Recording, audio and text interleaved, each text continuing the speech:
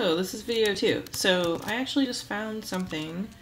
So I ran into this because I was like, oh, I bet she has a bunch of styles in her panel. And then, so I added panel so that now it says soup slide and panel, but it does that thing. And so I look at panel and I realize that it has a max height of 0. So if I get rid of that and I hit refresh and I click, then it opens. But I was like, oh, well, maybe she can just use the other slide. But I tried the slideshow square. Oh, wait.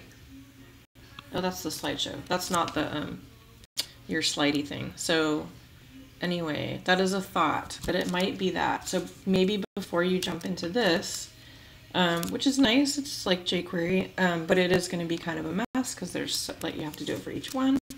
Maybe it's just that max height. So check that first. So I'm going to actually give you this video first.